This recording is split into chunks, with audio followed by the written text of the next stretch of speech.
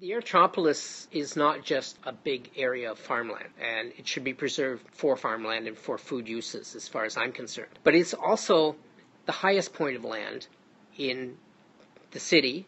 It's actually, the airport is the highest point of land between Lake Erie and Lake Ontario. And as a result, it's the headwaters for streams that run in all four directions away from the airport.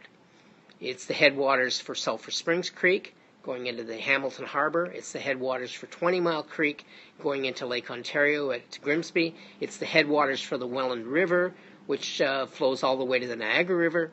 And it's the headwaters for Big Creek, which flows into the Grand River. So there's actually 3 conservation authorities that have jurisdiction over Aerotropolis land. And these 4 streams are basically flowing off in all directions from that site. So putting in an industrial business park there sounds like not a very wise idea.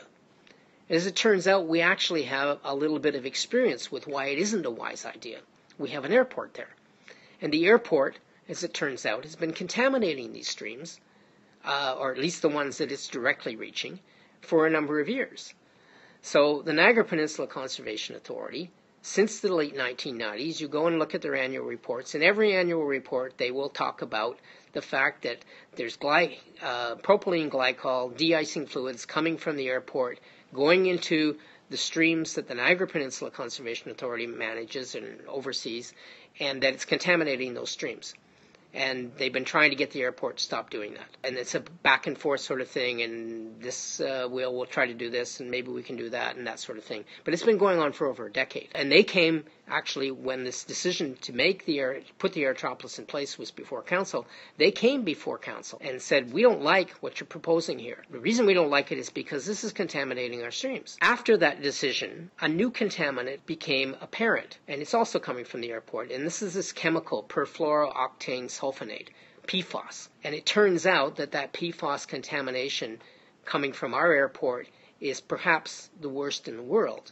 At least it's creating fish that are the most contaminated in the world. So we look at Hamilton Harbor, and it's not been pretty what's happened to Hamilton Harbor and what's happened to the water quality there because we had industrial development all along the shoreline. So it wouldn't be necessarily surprising if somebody came up to you and said, you know, Hamilton has the most contaminated carp in the world. It turns out that it does, but they're not in Hamilton Harbor. They're in a little rural lake, the Binbrook Reservoir, Lake Nyapenko, which is fed by the Welland River, and they're contaminated with PFOS. And they're the most contaminated carp with PFOS in the world, by far. So we've now had to put in place, the provincial government has changed the fishing rules and fishing guidelines, the sport fishing guidelines, and said don't eat the fish that are in this lake. At least don't eat the big ones. If you're eating the small ones, don't eat too many of them. So we've got a second contaminant flowing into the streams coming off this airport. This is coming from the fire suppression training pad that's been at the airport for many years. And now there's a lot of finger pointing going on as to who put it there. Did it happen when Transport Canada was running the airport? Did it happen when the city was running the airport? Has it happened since Tradeport International took over as the private operator of the airport? All of them are pointing fingers at the others, and we're in the process of trying to figure that out. But we do have a mess.